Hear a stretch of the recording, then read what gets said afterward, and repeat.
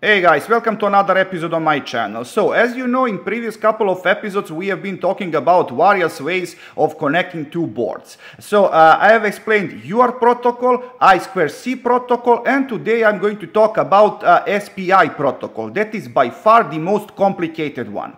So as you know, in UART protocol we are using two wires, a part of common ground, and those wires are TX and RX. With I2C protocol, we are also using two wires. We are using SDA for data communication, and we are using SCK. That stands for clock for synchronization.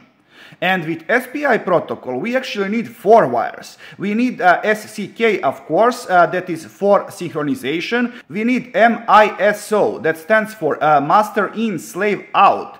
This pin is used for a slave to send data to master. And we have pin MOSI, that stands for master out, slave in. That pin is used for master to send data to slave. And we need a pin that is called SS, or slave select. If you want to communicate with some slave, you need to set this pin to low. And this particular device, Node MCU ESP32 microcontroller, has four different SPI interfaces. But you could use only two, because first two are needed internally. On single bus of SPI, you could connect multiple slaves, but not multiple masters. And you could have only one slave per interface. If you need more slaves per interface, you need a device that is called SPI multiplexer. And now, in order to find out what pins on your microcontrollers are part of some SPI interface, you need to check documentation for that particular microcontroller.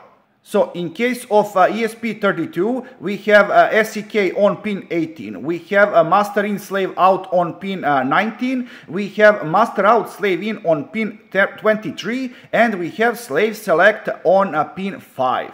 But on Arduino Uno, we have slave select on pin 10, we have master out slave in on pin 11, then we have master in slave out on pin 12, and we have clock on pin 13. Finally, you know that I'm fond of simple examples, and this ESP32 microcontroller sends message through SPI interface to Arduino Uno microcontroller. Arduino Uno then reads that message, and if that message is 1, it turns on this diode. If message is 0, it turns off this diode. And the next part of this tutorial, I am going to describe code for this communication. So you have two scripts in front of you. On the right, I have a master code for Node MCU ESP32 microcontroller, and on the left, I have for Arduino Uno slave script. And in both cases you need to include spi.h library. And on side of Arduino Uno we have defined pin 8 in order to be used for our diode.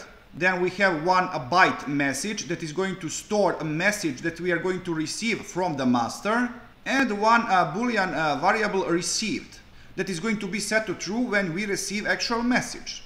Then we have a receiver handler function called ISR. So you have to use this part, this kind of declaration, you see. Because when Arduino gets message from the master, it's gonna ask for this particular handler function. And code from that handler function is going to be executed. Now, with this first part of code, with this first line, we are reading that particular message and we are storing that result in our variable message. And boolean variable received is going to be set to true.